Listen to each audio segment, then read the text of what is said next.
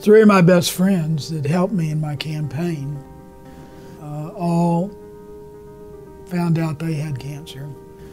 All of them ended up having to seek care outside of the state to get the best cancer care. And I watched over a course of a year, all three of them die. And it hit me very hard. And one of the things I wanted to accomplish during my term in the legislature was to see if we could create a cancer center in Florida that would be as good as any cancer center in the United States, and that was my motivation. When word got out that I was planning to try and advocate for the creation of a cancer center, I thought that people would join me. Quite to the contrary, I found almost 99% opposition.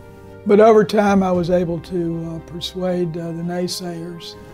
And I remember one of the great days was the groundbreaking. I felt like that I had fulfilled a promise that I had made to those friends that lost the battle.